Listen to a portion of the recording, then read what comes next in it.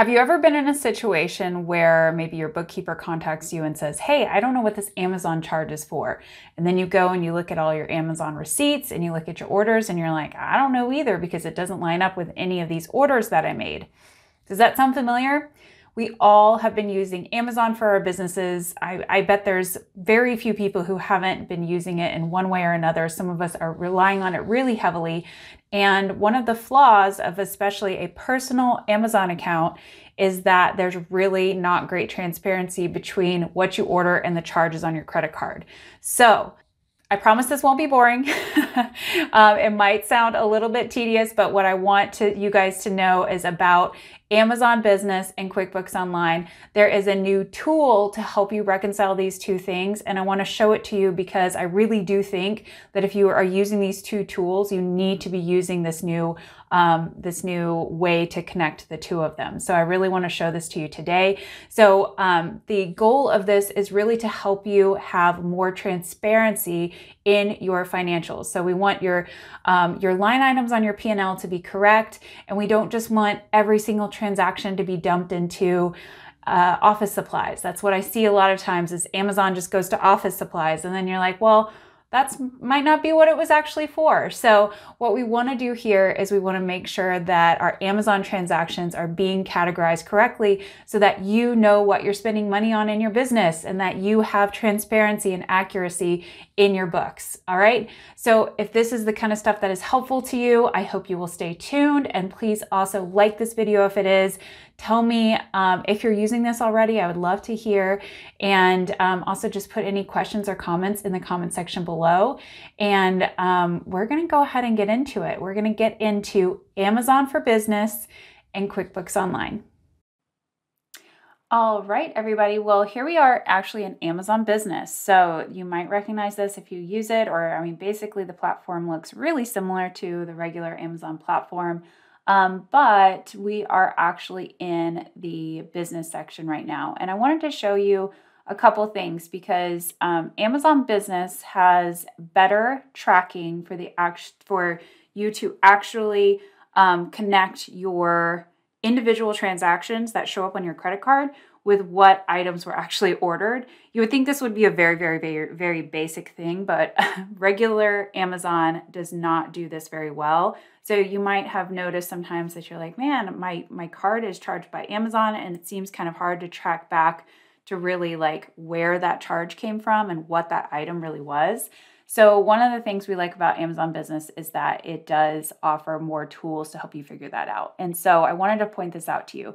Under your orders, you can always go up and look at your orders, and that's really similar to regular Amazon. But they do have this added piece of the analytics section. So I wanted to show this to you. Obviously, you can look at spending and you can look at other things, but they do have this thing called reconciliation. And this is where you can track your spending to the actual charges on your credit card. Okay, so I can look at things in the past 4 weeks. And let's see here. So I can see the payment amount and that it was charged and which credit card it was charged on. And these are the actual transactions that are showing up on the credit card. Okay. So even if I ordered something and the total order was, $50 something, they, charge your credit card kind of based on shipments, and they charge it. And sometimes they'll break up one order into multiple shipments and it'll hit your credit card multiple times. So the great thing about this is that we can see what is included with each individual transaction, because you might order $50 worth of stuff, but then it has, maybe a book, and then maybe a gift for a client, and then maybe a paper towels for your office bathroom or something like that. All these things might be classified differently on your P&L, and you want to make sure that you classify them based on what the item is and not necessarily, just kind of assuming they're all office supplies or anything like that, which is what I see oftentimes with people when the bookkeeping gets too detailed. People just kind of throw up their hands and say, it's all office supplies. Amazon's always office supplies, which is not necessarily true. And we want accurate financials so that we can make good decisions going forward. Okay. And that's the driver of all of this. So if you're looking at your Amazon charges, you can see what everything is. And then if you go over to the side, you can actually look and find the individual receipt so you can see exactly what the item is. But it's this level of detail that gets connected into QuickBooks Online, and I'm going to show you that next. But first, before we do that, another thing I want to point out with Amazon Business is that you can actually do things to, you can actually add other team members, so you can do that. You can also set up policies and approval policies. So let's say you have an admin that you would like to be able to buy things, but maybe you don't necessarily want them to just have, you know, a blank check to buy whatever they want. We do need to make sure that we're, you know, keeping control of costs, but as your business grows, you might not necessarily want to, you know, be in charge of every little single thing. So maybe your admin has access to buy office supplies or things like that. You can set up team members and you can set up approval processes here, which is really great. And then you can also set up things like POs. So if you need to be purchasing things like specifically for a project, or you need to have other identifiers for your purchasing, there are a lot more tools in Amazon Business that allow you to do this. And this is, I highly recommend this, and especially if you are anything more than just yourself, I highly recommend, you know, setting up other team members and also making sure that you have policies in place for buying. All right. Okay. Well, let's go ahead and get into QuickBooks Online. All right, so if you are in your QuickBooks account and underneath the banking section, you can find banking over here on the left. When you're under banking, usually it'll default to this banking tab here, but you're going to go to this new one, app transactions, right here. And this is where you're going to see the ability to add on some linkages to different apps. And this new one that I'm really excited to talk to you guys about is the Amazon Business Connection. This one, I'm just going to go ahead and actually connect it to mine. This is my account, and so we're going to be kind of popping in here and basically figuring out how to connect it to QuickBooks, all right? So we're going to go ahead and go here, and then it's saying, hey, did you know, that it's easier to import your transactions, blah, blah, blah. They're basically going to walk us through this process. And they need consent. So you are going to have to tell them basically how far back you want to go. So let's go to agree. And then it's going to want me to sign in. So I'm going to go ahead and sign into my account. And then, it's going to have consent here and you will allow it.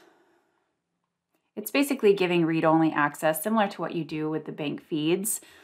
All right, so now Amazon Business is connected. Let's go and take a look at it. All right, so it's bringing in line by line transactions, but the really great part about this is that it is showing items, and this is where the money is at for this whole process. Because look at this. This is telling me exactly what I purchased. Oh my gosh, you guys, this is like a bookkeeper's dream. Because how hard is it to see a transaction coming in from Amazon and trying to figure out what the heck it is, and then you have to go over to Amazon, go and try to find the receipt, and then sometimes they ship things, multiple items in one box, and you get charged based on the shipping. It's very, very, very hard to reconcile. So this is giving so much detail for us that we can go ahead and we can say, oh, actually, this is that book, Profit First. Okay, well, where do we put those kind of things? Do we put this in office supplies? Where do we put these? So typically I would put this in, office supplies and materials. So I'm going to go ahead and put that as office supplies and materials into my own books. Okay. So we're going to go ahead and do that. And then that has already, they have those right here. So I can go ahead and do that.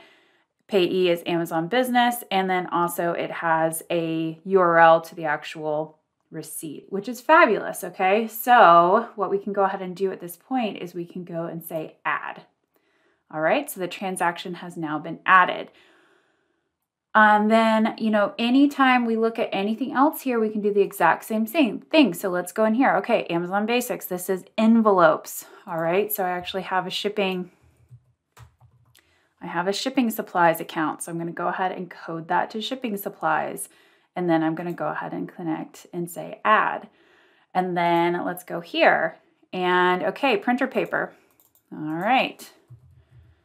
Let's see, printing and reproduction. Okay, I've got that there, and add. All right, and then now when I go over to my Chase card, after I added some of those transactions, now that bank account that, or the credit card that I had those Amazon business charges on, now all I have to do is go ahead and say match and match. Okay, so I've got a couple of these older ones I still have to do in here to clean up my bookkeeping, but this has kind of been left purposefully so that I can make sure I connect Amazon business in this way. So that's basically what you need to do. First, go to the app transactions, make sure everything's identified there, and then you can go to the banking tab to match those transactions. All right, and then here we go. We've got an expense. This is something that looks like it's already been added into the book, so let's figure out what this is.